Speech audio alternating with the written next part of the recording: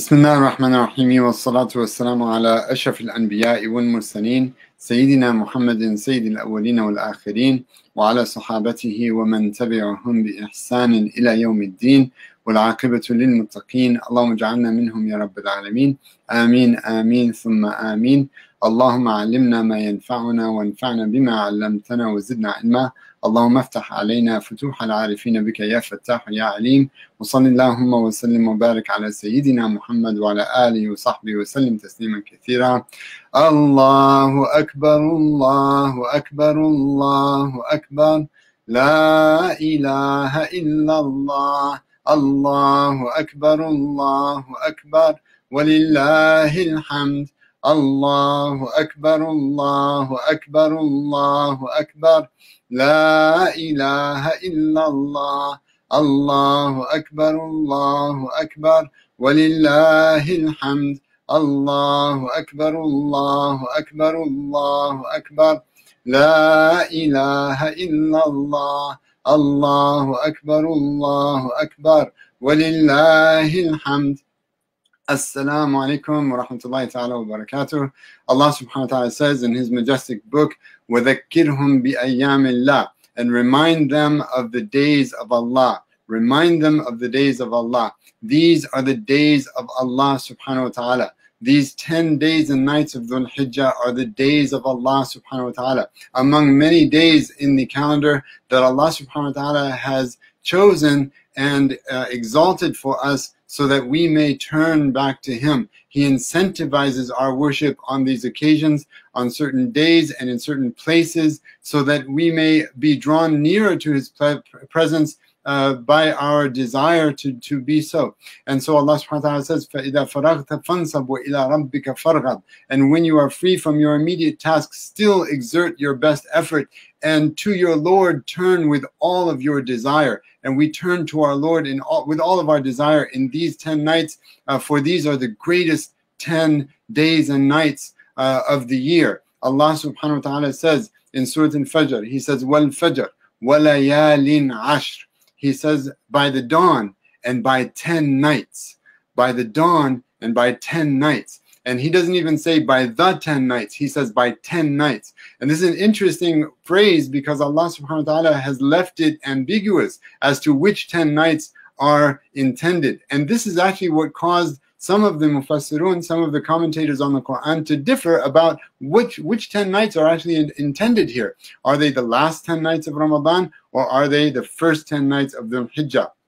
And so some of them said they're actually the last 10 nights of Ramadan, and most of them said that they are actually the first 10 nights of Dhul Hijjah. And Allah subhanahu wa ta'ala has left it indefinite. He has left it hidden from us so that we may seek Him out during the last 10 nights of Ramadan and during the 10 nights, the first 10 nights of Dhul Hijjah. Allah subhanahu wa ta'ala has these days that He has preferred among all the days. He has these nights that He has preferred among all the nights, and He has left them concealed from us so that we may exert our effort in finding these nights, in looking for them, in pursuing these nights and these days. And so if these nights are the last 10 nights of Ramadan, then we pursue them in the last 10 nights of Ramadan. And just in case we miss that, just in case that they are not those nights, then they are the first 10 nights of Dhul Hijjah. That's one of the wisdoms in swearing by walayalin ashr, by 10 nights and not by the 10 nights. And by saying by 10 nights, Allah subhanahu wa ta'ala also has left it ambiguous, so that and in that ambiguity there is indefiniteness as well, and that indicates an indefinite amount of blessing and divine grace that is coming down to us during these 10 nights if we only expose our hearts to them. Allah subhanahu wa ta'ala, Allah's Messenger sallallahu alaihi wasallam said, "Ta'arradu li nafahat ar-Rahman." He said, expose yourselves to the gentle breezes of your compassionate Lord, and the gentle breezes come in these days of Allah subhanahu wa ta'ala, these days of Allah.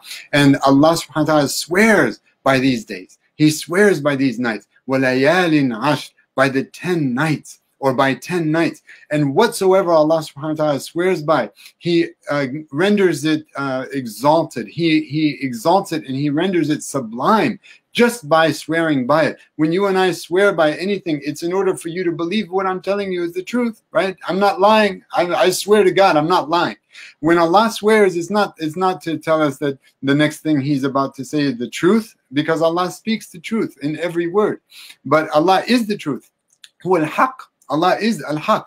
But when He swears by something, it is for two reasons: to show us the greatness of the thing that He has sworn by, and the importance of the thing that He is swearing to. And so Allah subhanahu wa ta'ala swears by these 10 nights. And He says, وَمَنْ يُعَظِّمْ شَعَائِرَ اللَّهِ فَإِنَّهَا مِنْ تَقْوَى الْقُلُوبِ. Whosoever exalts the symbols of Allah, that is from the taqwa in their hearts. That is from the taqwa in their hearts. And these symbols of Allah, when Allah subhanahu wa ta'ala swears by something, it becomes one of His symbols. When Allah subhanahu wa ta'ala swears by something, it becomes one of the symbols of Allah subhanahu wa ta'ala. And so it is from the taqwa in our hearts that we exalt these 10 nights. It is from the taqwa in our hearts that we exalt the day of Arafah. It is from the taqwa in our hearts that we exalt the days of Eid, the 3 days of Eid that follow Arafah. This is all from the taqwa, the fear of God in our hearts, that we do this. And these are our days that Allah subhanahu wa ta'ala has gifted to us in order to draw us closer to His presence, in order to turn our backs against the wrongs that we have done, in order to enter into a new covenant with Allah subhanahu wa ta'ala, in order to renew our faith in Allah subhanahu wa ta'ala. Ya ayyuhalladhina amanu, aminu. Oh, you who believe, believe. Oh, you who have faith, have some faith. Right? And Allah subhanahu wa ta'ala is incentivizing that seasonally, right? Seasonally. In every month there is an occasion. In every month there is a day that is special. In every month of the year. And every day of the year is special. Allah's Messenger sallallahu alaihi wasallam has honored certain days, and He has designated them as Eid, as occasions for celebration. Right? And one of these is on a weekly basis. On a weekly basis, the Prophet ﷺ has celebrated Eid on Fridays. And he called it Eid. He called it Eid. And Allah subhanahu wa ta'ala says, خُذُوا زِينَتَكُمْ عِنْدَ كُلِّ مَسْجِدٍ. Wear the best of your clothing at every place of worship. And Jum'ah is a day where we wear our Friday best, right? It's the day that we wear our Friday best. It's our Eid. It's the day that we come out and celebrate. And when you're celebrating something, you're not going to put on your sweats. And you're not going to put on your sweats and sneakers. When you're celebrating something, that's an occasion. It's an occasion, and from the exalting, from the exalted stature that this day has upon us, it has certain rights upon us. And when we enter into these days, we enter into these days in a way that distinguishes them from any other days. And so Friday is one of these days. If you're lost on what day of the week it is, and you enter into a certain neighborhood and you see a lot of people coming out wearing suits and ties, and the women the women covering their heads in a lot of communities, and wearing their pearl necklaces. Oh, today must be Sunday, right? Today must be Sunday because they're wearing their Sunday best. If you enter into in another neighborhood and you see people wearing very conservative clothing, and it's different from how they usually, oh, today must be Sabbath. Today must be Sabbath. It must be the Jewish day of the week. You don't know what day is Jummah from the way that Muslims are dressed on Jummah. You don't know what day is Jummah. Jummah is like any other day if you look at how we dress. Right? We enter this masjid like it's our home, like it's our house and not the house of God.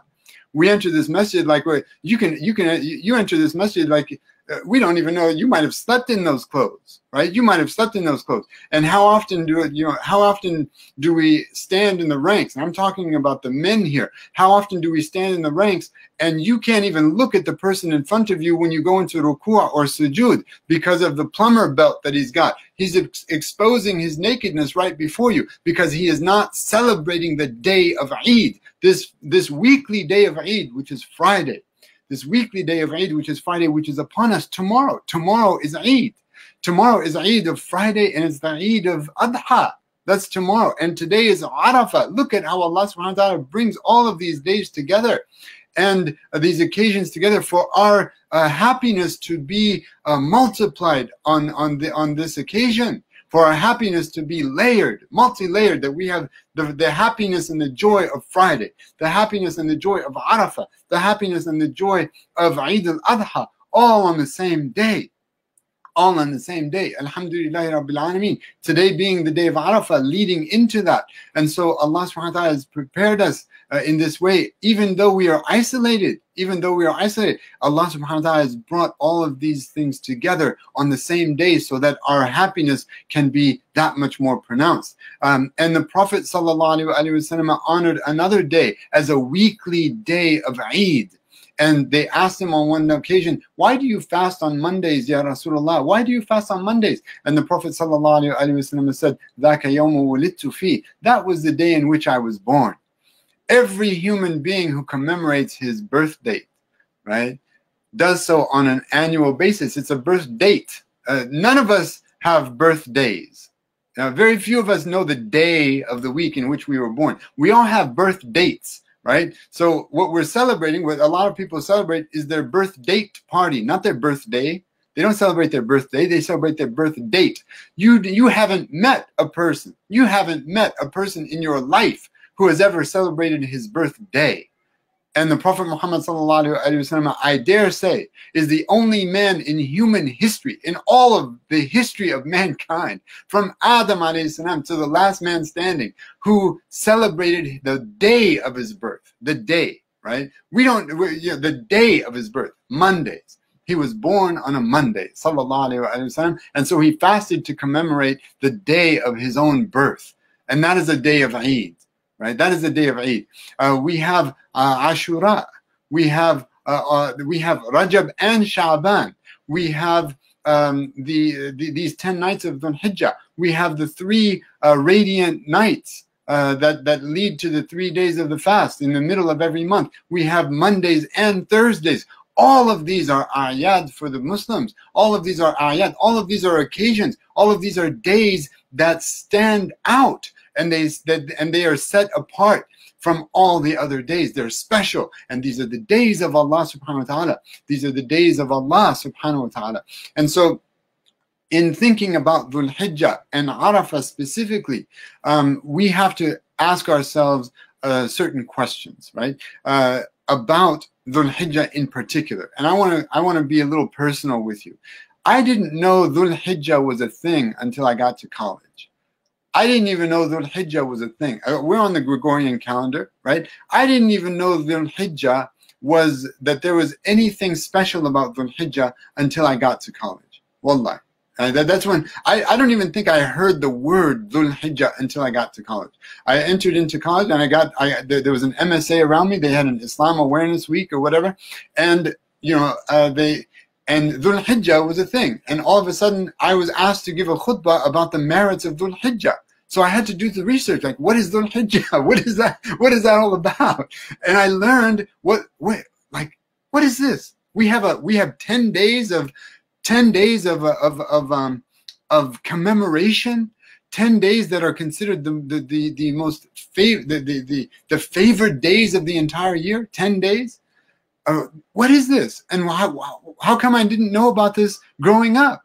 And many of you, for the first time, may even this year have found out that Dhul Hijjah was even a thing. Many of you this might be the first time that you're finding out that Dhul Hijjah is a thing. Whereas Jews have 8 days of Hanukkah, the Christians have an entire season of Christmas, right? It seems like all of winter is Christmas and preparation for Christmas, and then and then the Christmas after sale, right? They've got the entire month of December, if not the entire season of winter, and Easter. They've got a whole week in Easter, right? We have Dhul Hijjah 10 days, Dhul Hijjah, and we don't even know about it. Throughout this whole week, and especially in the beginning of the week, there were 20, 30 lectures online about the importance of Dhul Hijjah, about the significance of Dhul Hijjah. I swear to God, I've never heard of an article written, or a lecture given, or a podcast, or a webinar speaking about the significance of Hanukkah, or the importance of Christmas, or how to celebrate. Like, we get around we attend a lecture or a khutbah of Jummah in order to be told year after year what al-Ḥijjah is all about, in order to be told how to celebrate it, in order to be told what is it, what should we be doing on al-Ḥijjah, what should we be doing, and on the day of Arafah, what should we be doing, year in, year out, year in, year out. We have to educate ourselves, and it stays at the level of education. It doesn't go beyond this discursive instruction as to how I'm supposed to spend my time in these 10 days of Dhul Hijjah. And this is foreign. This is foreign to a lot of other cultures in the world that take their holidays seriously. And that was a pun that I didn't intend. Because this is exactly what Muslims have done. We have taken our holidays seriously. Right? We take our holidays seriously. And there's nothing organic about that. And I'm talking about Muslims in the West. I'm not talking about Muslims in the East, who've had centuries of tradition where every year when the holiday comes around, they know exactly what to do, right? They know exactly how to do it. And it's organic, and it's cultural, and it's festive, right? You have Mawa'id al-Rahman in Egypt, where where you put, these are the banquets of the compassionate Lord. That's what they're called, the banquets of the Lord of compassion. And they put these table spreads out in the streets. They roll out the table covers in the streets, and they bring all the food out, and everyone is eating in the streets. And that's where all of the poor come, and they eat and they sit, and everyone's rubbing shoulders with everyone.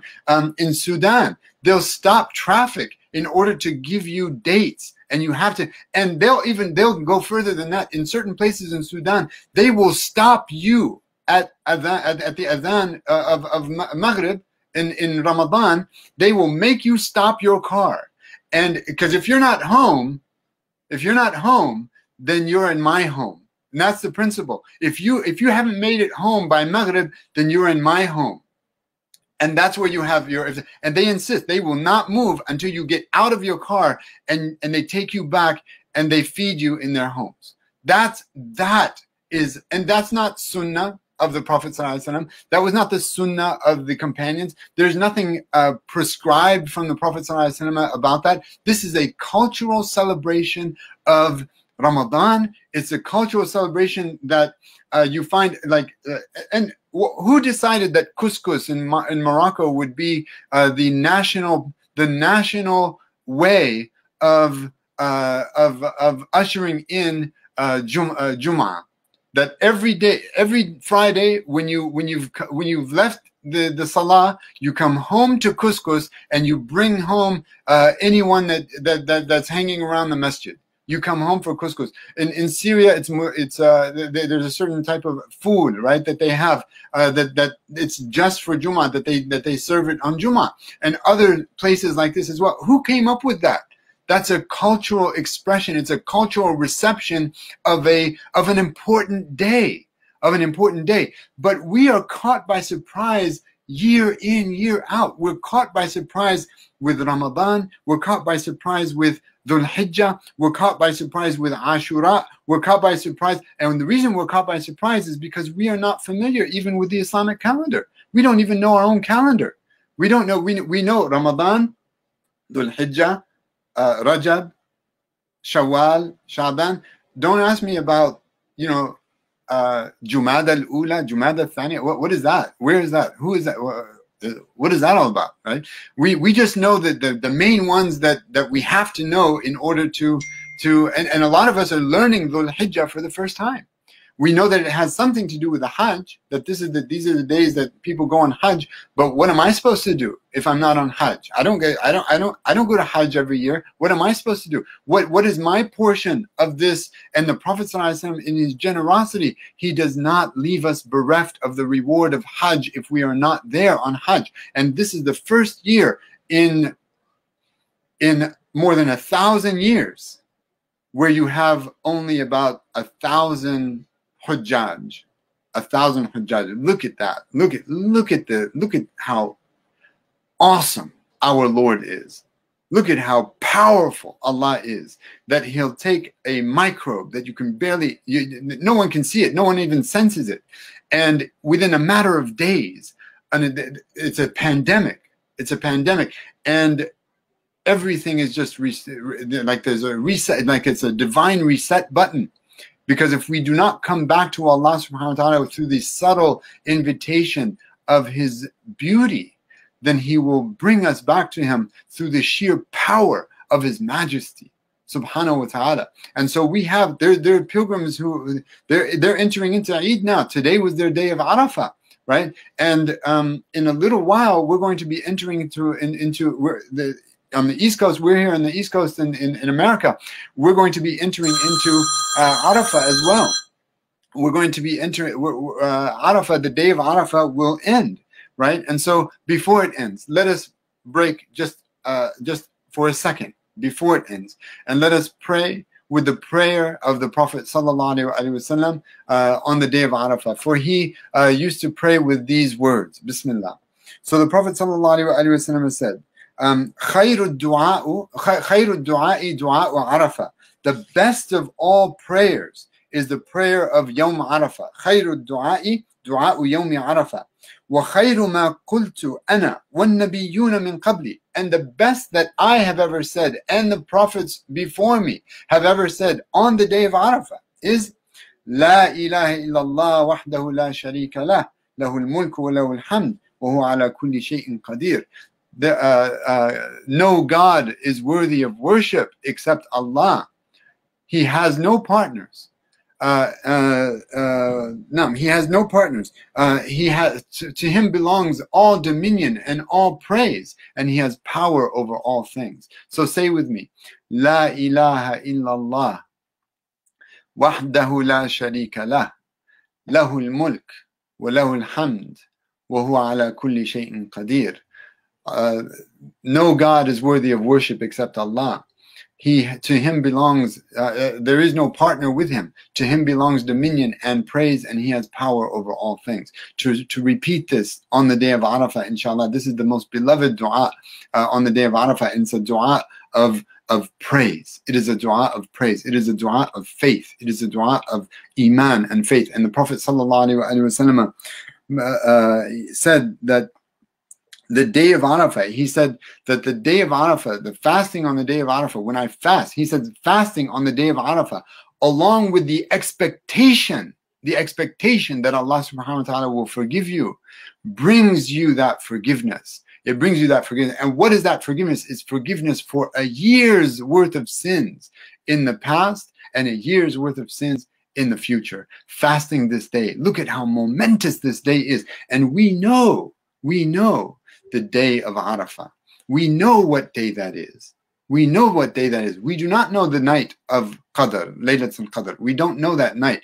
And Allah subhanahu wa ta'ala, is from the wisdom of Allah subhanahu wa ta'ala that He left the Laylatul Qadr mubham. He left it ambiguous. We don't know when it is.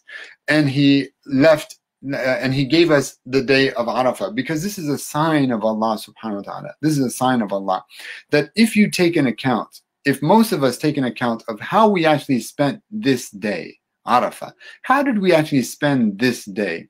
And did it feel a little bit like yesterday or a lot like yesterday? Did today feel a lot like yesterday? And if it did, then we know the wisdom in why we don't know when the Laylatul Qadr is. Because Laylatul Qadr is the counterpart of Yawm Arafah. Right? That is the best night of the entire year, Laylatul Qadr. And the best day of the entire year is the day of Arafah. And had we known what night the night of Qadr is, And had we treated it just like any other night, then perhaps we might have actually fallen into sin. Perhaps we might have actually fallen into sin because we did not take the invitation seriously. We did not take the invitation to heart. And so Allah subhanahu wa ta'ala shows us in a very subtle way that this is why I left Laylatul Qadr secret.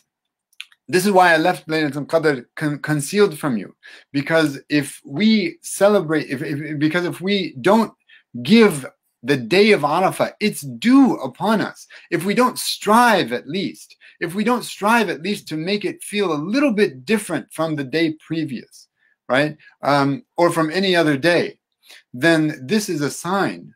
This is a sign of how we would perhaps treat Laylatul Qadr had we known the night of Laylatul Qadr, had we known exactly that Laylatul Qadr is on this night, right? And so this is a wake-up call for us. And it's a wake-up call for us on a number of different levels. One is that we have to talk about Dhul Hijjah and how we have come to understand what these 10 nights are, and why it catches us by surprise every year, year in and year out. It catches us by surprise. Dhul Hijjah. It's sort of announced, and so we're not anticipating it. We're not anticipating it. Whereas Christmas is anticipated, right with Thanksgiving. Right? Thanksgiving ends, and the Christmas tree is put up the next day.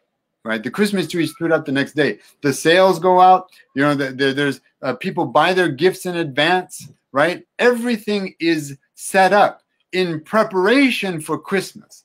The same thing for Hanukkah. People take days off in order to observe Hanukkah with their families. They take days off of work. They plan for it months in advance. Months in advance. And so you might be asking, why are you talking about Dhul Hijjah when we're at Arafah now, and many of us are actually past Arafah. We're actually in Eid now. Why are you talking about Dhul Hijjah now of all times? I'm talking about Dhul Hijjah because we didn't talk about it last year. We didn't talk about it last year in terms of how to prepare for it this year. And that's why it caught a lot of us off guard. That's why we actually didn't celebrate Dhul Hijjah the way that it deserves celebration. That's why we're asking, what prayers do I need to pray? I actually, to be honest with you, to be totally authentic and genuine with you, and I don't even have to set that as a disclaimer, you saw me look down in my book when I had to read the dua of the Prophet ﷺ. I wasn't prepared for that, right? I just read that an hour before I came on tonight, right? So this is indicative. This is indicative of where we are as individuals and as an ummah. And I don't speak for all of us, but I do speak for a good number of us, that we do not know what these days are all about. We don't know the blessing in these days.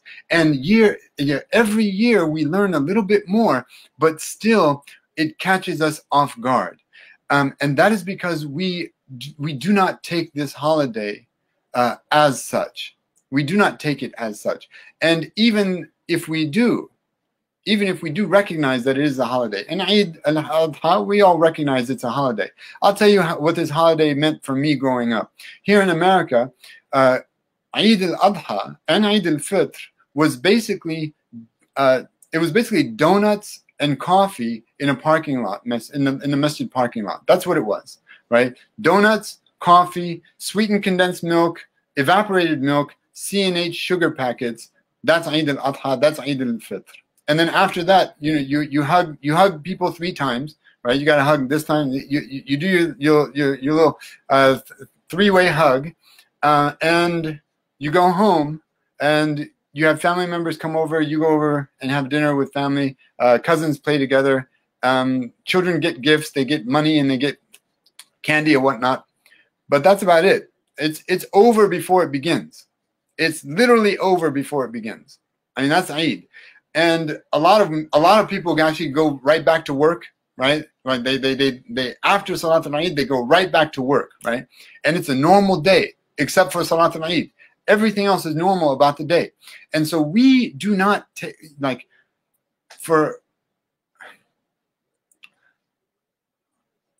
SubhanAllah. Growing up, I didn't have this, I didn't have this pride in these holidays of ours. And we have many of them. We have many holidays. We have recurring holidays. And this notion of, you know, it's only 2 days that we can actually celebrate. Where did that even come from? Where did it, like, we have Eid al-Adha, we have Eid al-Fitr, of course we do, but we have many occasions in the Islamic calendar that stand out. Allah swears by these 10 nights. He swears by them. So how does Allah subhanahu wa ta'ala swear by something where we don't even single them out? And they feel just like any other day, where it's an opportunity lost. Because what pains me is that we have children who are leaving this religion year after year after year. They're leaving this religion in untold numbers. One of my close friends, he says that one day he came home and his brother told him, his younger brother, he said, "Don't worry, I'm okay. I'm okay at school." It was after this, you know, it was after one of these bombings or something. He said, "Don't worry, I'm okay at school because none of my friends know I'm Muslim. None of my friends know I'm Muslim. I'm okay. Don't worry about me." Right? This is what these children are dealing with. And then when we have these occasions that come, and they come frequently throughout the year, we're not giving these children their right. We're not giving them anything to look forward to in the year. It's just donuts with coffee and evaporated milk in a masjid parking lot. That's their experience of the holiday. Whereas, I mean, how does that compare to Christmas? How does that compare to Christmas? And I'm going to tell you, you want to talk about the sunnah of the Prophet sallallahu alaihi wasallam and restrict it in this way. That's not the sunnah of the Prophet sallallahu alaihi wasallam. The Prophet sallallahu alaihi wasallam didn't restrict the sunnah, the holidays to just 2. When he came into Medina, the Prophet sallallahu alaihi wasallam found Bani Israel fasting. He found them fasting, and he asked them, "Why are you fasting?" He asked them, "Why are you fasting?" And they said, "This is the day that commemorates our exodus from the tyranny of Pharaoh." And so the Prophet ﷺ, get this. He did not say what you and I say today, that, "Oh, that's interesting, that's your holiday, and we have our holidays, you have your holiday. I learned something new today." The Prophet ﷺ said, "Nahnu awla bi Musa minkum." We are more entitled to Moses than you are. That's what he said. That's how he responded to them. We are more entitled to Musa than you are. That's what he said. And he fasted with them. He fasted with them. And then he added another day of the fast. So he took their celebration and he followed them in it, and he improved upon it. That is the sunnah of the Prophet ﷺ when it comes to encountering a holiday in a certain region of the world, wherever you are, and appropriating it for yourselves. You talking about cultural appropriation? That's cultural appropriation right there. Where it's cultural appropriation that. Understand me well when I say that, right? We have to, don't quote me on it. That's cultural appropriation when it comes to reclaiming the essence of the past and honoring it as it should be honored and exemplifying it in the best of ways, right? That's what I'm talking about. And so taking that then and coming upon Christmas, because Christmas is a few months away. What is our approach to Christmas, for example? What is our approach to Christmas? Do we say it's haram? It's just haram. It's not haram. It's their holiday. It's not ours. It's haram. Is that and that is in following the sunnah? That's the sunnah of the Prophet ﷺ with respect to Christmas. What is the sunnah of the Prophet ﷺ with respect to Christmas? That's the question. The sunnah of the Prophet ﷺ with respect to Christmas is the sunnah that he exemplified with respect to the exodus that the Jews were celebrating in Medina. That is the sunnah of the Prophet ﷺ. We come to the Christians and we come to all of Christendom and all of Catholicism, all of our brethren among Catholics and Christians, and we say, Christmas, huh? Christmas? Nahnu awla bi Isa minkum. We are more entitled to Isa than you are. That's the sunnah of the Prophet ﷺ when it comes to Christmas. We are more entitled to Isa than you are. And so that requires planning. That requires a little bit of planning, because what it means is that we take Christmas, the essence of it, which is to show what is the essence of Christmas. What is it? Is it about Santa Claus and his reindeer? Is that the essence? Is it about decking a tree with gold and silver? And all the materialism that Christmas has become, all of the shopping spree and the pre-Christmas sale and the post-Christmas sale and all of that, is that what it is, right? Or can we show what the true spirit of Christmas is all about? And I'm not talking about another lecture in a masjid. I'm not talking about that. I'm talking about a cultural expression of the celebration of Christmas as it deserves, because Muslims are more entitled to Jesus than anyone on the planet. That's what I'm talking about. That's what I'm talking. And what does that mean? It means that we need some cultural authors now to step up and say, culturally speaking, the best way of celebrating Christmas is in 1, 2, 3, right? What is the cultural celebration of Dhul Hijjah? What is it? To know the cultural celebration of Dhul Hijjah, let's go back to the time of the Prophet himself, sallallahu alaihi wasallam, and look at the cultural expression, of felicity and happiness on Dhul Hijjah that we glean from none other than Abu Huraira and Abdullah ibn Umar ibn al-Khattab, radiyallahu anhum ajma'in, right? I'm not talking about the Prophet sallallahu alaihi wasallam here. I'm talking about the companions. How did the companions celebrate these 10 days of Dhul Hijjah? How did they celebrate it? Abdullah ibn Umar ibn al-Khattab and Abu Huraira, two of the most staunch companions who are known for not deviating from the sunnah of the Prophet sallallahu alaihi wasallam one iota. Abdullah ibn Umar ibn al-Khattab would follow the footsteps of the Prophet sallallahu alaihi wasallam as he was walking with him. Like he wouldn't, in the presence of the Prophet sallallahu alaihi wasallam, Abdullah ibn Umar ibn al-Khattab would not walk alongside him. Can you imagine? Can you imagine being with the Prophet sallallahu alaihi wasallam? Wouldn't you want to walk right next to him? Wouldn't you want to walk right next to him? Sayyidina Umar ibn al-Khattab, Abdullah ibn Umar ibn al-Khattab, he would not walk next to the Prophet sallallahu alaihi wasallam. He would walk right behind him. He would be right behind him, so that where the Prophet steps is where his footstep lands. The Prophet ﷺ lifts his foot, and that place, in that same place, comes the foot of Abdullah ibn Umar ibn al-Khattab. That is how closely he followed the sunnah of the Prophet Muhammad sallallahu alaihi wasallam.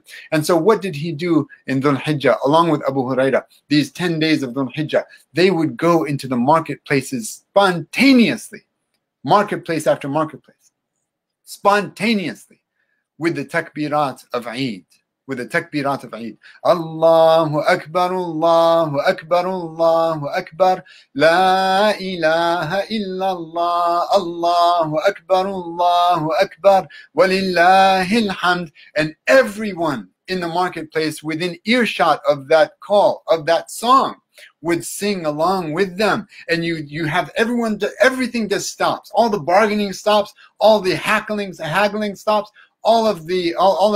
everything stops, and the entire marketplace now lifts up its voice in song, in spontaneous song, spontaneous joy and happiness, to add to their joy and happiness. And where did this come from? It was not the suggestion even of the Prophet ﷺ, let alone his command.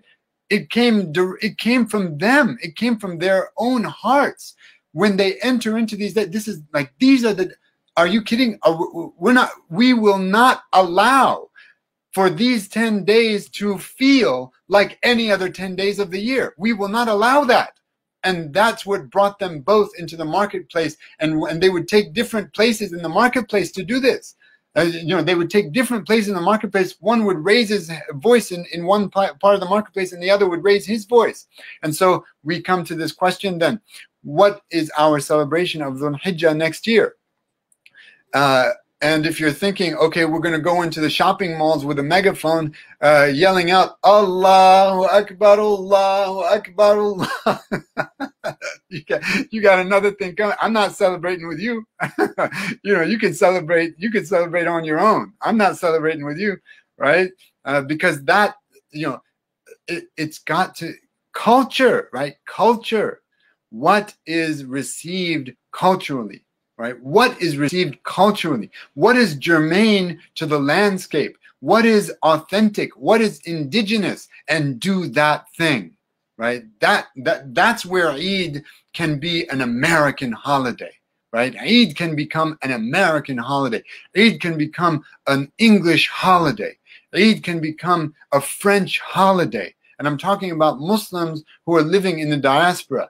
The Eid can become in all of these places, where Muslims find themselves, they say as American as apple pie, right? Well, how can we turn that phrase into as American as biryani, right? As American as biryani, right? Because what goes around comes around is an English phrase. Do you know what we call it in English? If you want to contract that phrase into one word, what do we call that? We call that karma. We call that karma. It's an English word now. It's an English word. They don't even know that it's written in Sanskrit, that it's actually Sanskrit letters. They don't know the origin, the etymology of that. Karma, right? Karma. It's part of our vernacular. It's part of our vocabulary now, right? And Eid has to feel. It has to be indigenous like that. And that's what they did. That's what the Sahaba did. Not just Eid, all of our holidays, they've got to be like this. Why don't we decorate our homes the way that homes are decorated on holidays, right?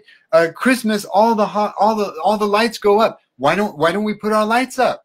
Right? That way, okay, it's not Christmas, it's out of season, but it's American. Right? It's American. Instead of a Christmas tree, in our homes with all these gifts underneath the tree, why don't we set up Kaabas, little mini Kaabas in our homes, in our masajid, mini Kaabas, mini jamarat, the pillars for the jamarat, the Safa and Marwa, and put an obstacle course in between all of these things for the children to actually perform little mini hajjs. That is a celebration. That is a celebration. And the masjid could be decorated for al-Ḥijjah next year. That's why we're talking about it this year.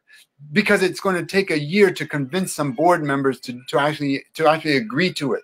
It's going to take a whole year to convince some board members that it's actually halal, that it's permissible to actually put up runners in the masjid. Runners and streamers. They're called streamers, I think. The streamers in the masjid, right? To put up streamers and balloons in the masjid, right? Where the Prophet Muhammad sallallahu alaihi wasallam in the masjid, he has Banu Arfida there. Banu Arfida, they had just become Muslim, and they're doing this spear dance. They're doing this dance with their spears in the masjid of the Prophet sallallahu alaihi wasallam. And Sayyidina Umar ibn al-Khattab takes these little rocks and he throws them at them. Like, stop it, you're in the presence of the Messenger of Allah in his masjid. And the Prophet sallallahu alaihi wasallam tells Umar radiallahu anhu, he says, leave them be, da'awhum ya Umar. Leave them be, because I want the Jews and the Christians to know that there is latitude in our religion.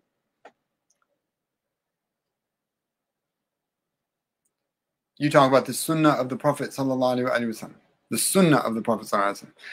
Abu Bakr radiallahu anhu, in the Prophet sallallahu alaihi wasallam's presence, there were two young girls who were beating their drums on the day of Eid, and they were singing, and the Prophet ﷺ was sitting there, and Abu Bakr comes in and he hushes them, and the Prophet ﷺ tells Abu Bakr, "Da'huma ya Abu Bakr, فَإِنَّهَا أَيَّامُ Eid."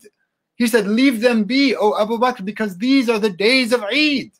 These are the days of Eid. Let people celebrate. Let people celebrate. Banu Arfida were in the masjid, and they were celebrating their own cultural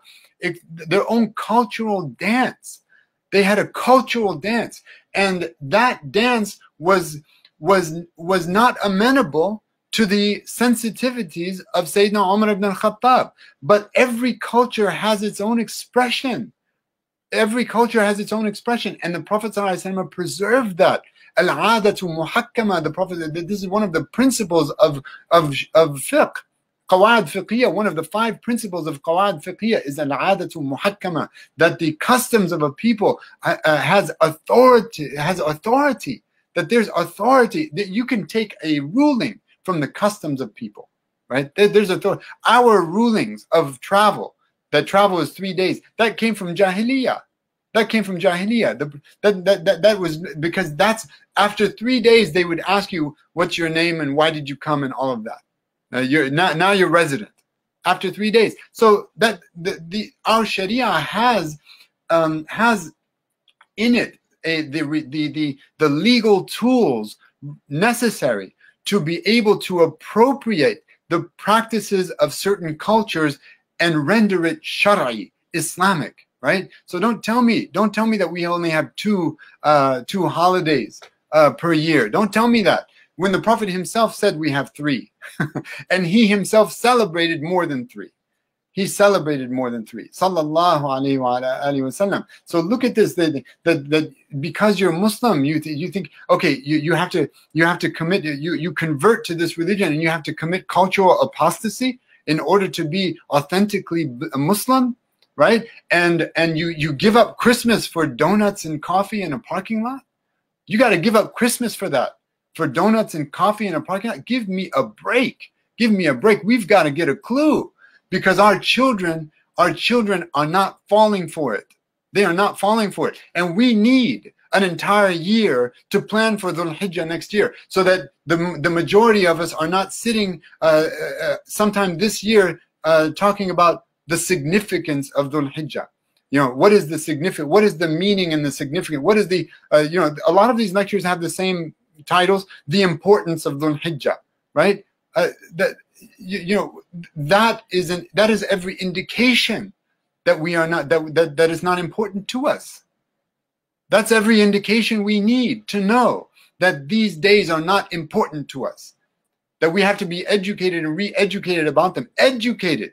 And that's all that it stays at the level of knowledge and not at the level of cultural expression, cultural practice.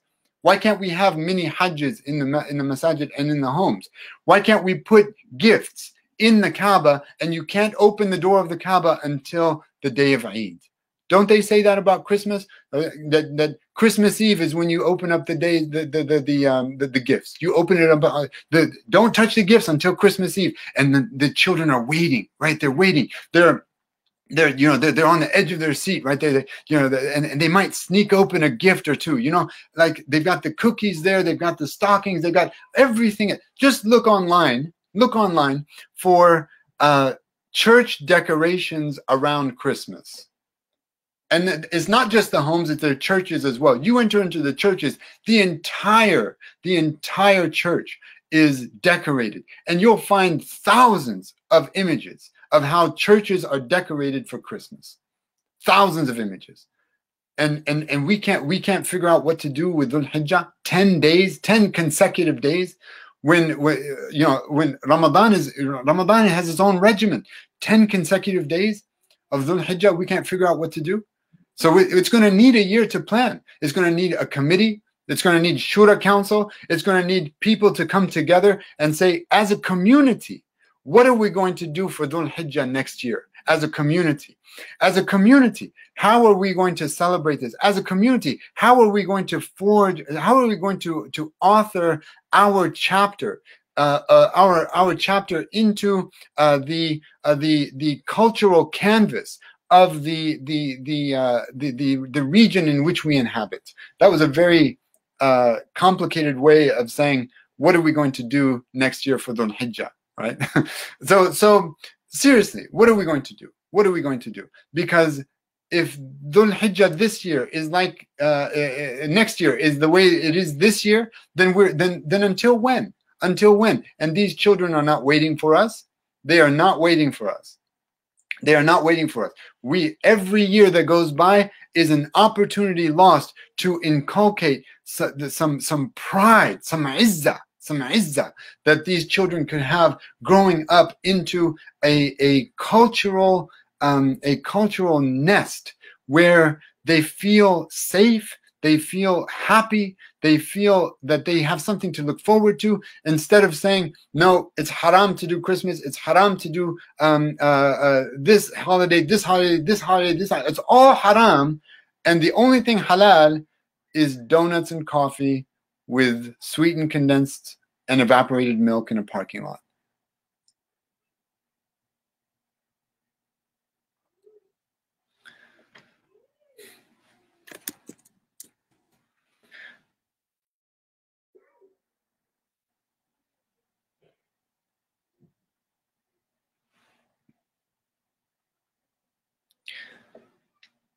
And so the Prophet ﷺ guarantees us on the day of Arafah that we have forgiveness for a year prior and a year in advance. There is spiritual benefit to glean from these holidays, for sure. There is the meaning of sacrifice, for sure.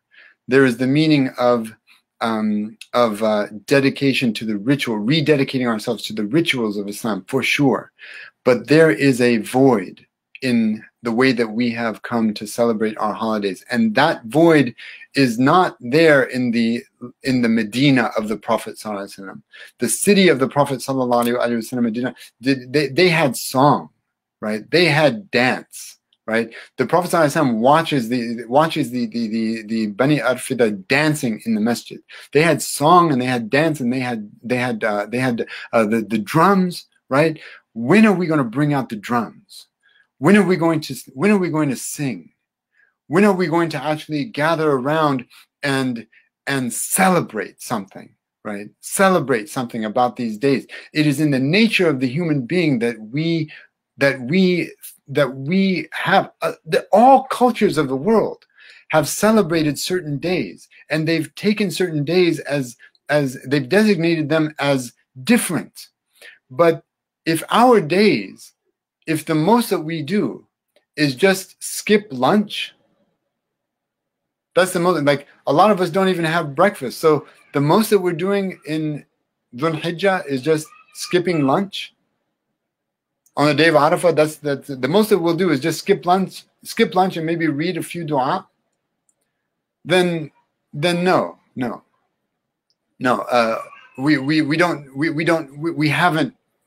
We haven't adequately, sufficiently, genuinely, sincerely exalted the days of Allah subhanahu wa ta'ala.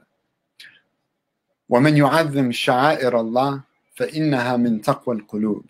And whosoever exalts the symbols of Allah, that is from the taqwa in their own hearts. So let us commit ourselves. Next year, inshallah, Dhul Hijjah will find us in a different place. Next year, inshallah, months before Dhul Hijjah, get it on your calendars now. Set your alarms now, right? That 3 months before Dhul Hijjah, you get an alarm, you get an indication, a notification that it's time to plan for 10 festive nights, 10 days of fasting, 10 days, you have a whole regimen. You've got the Quran that you're going to read, you've got the dua you're going to do, you've got 1,000 salawat that you're going to send on the Prophet sallallahu alaihi wasallam, you've got the all of the sunan prayers that you're going to do, all the rituals, get all the rituals down, the dhikr that you're going to do, the litanies that you're going to do, all of that, but also the cultural expression of happiness for the sake of giving yourself what you have been stripped of, and giving your children what you are stripping them of, and doing so in a way that is organic, in a way that is natural, in a way that is festive, in a way that is exhilarating, in a way that will bring happiness into the hearts of all the people who are partaking.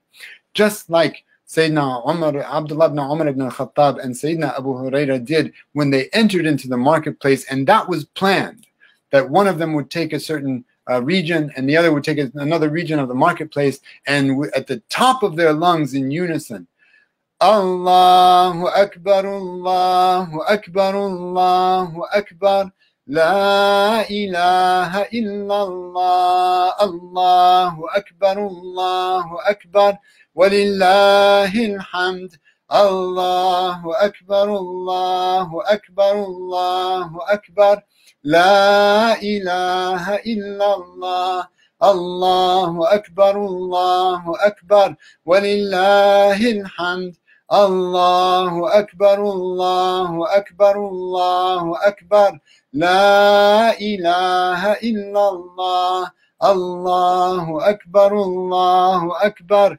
ولله